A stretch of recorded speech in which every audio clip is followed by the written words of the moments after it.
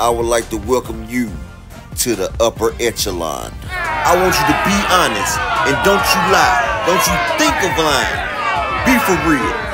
You're not a Bud Crawford fan. You just hate Spence, right? I want the truth. You can't handle the truth. Hate it or love it, the underdog's on top. Rising prospect Abraham Supernova, 21-0 with 15 knockouts, was just surprised today. He was stopped by a 2-1 underdog, RAMIEREZ, who was 9-1 with 5 knockouts. RAMIEREZ lost his first fight and then has put on 9 straight with 5 knockouts.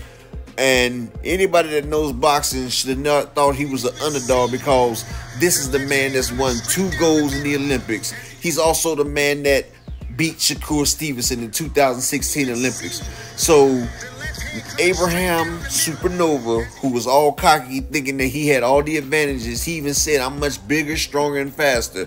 When he found out tonight, he fell a lot short. With over 400 amateur fights with Ramirez's background, he took Nova out of his game plan, and instead of letting him use his reach, made him engage and fight short, and that was his downfall. He smothered his shots until he caught up and hit him with a straight left that put him down. Well, that's another O that had to go. Good shot, Ramirez. Hope to see you soon.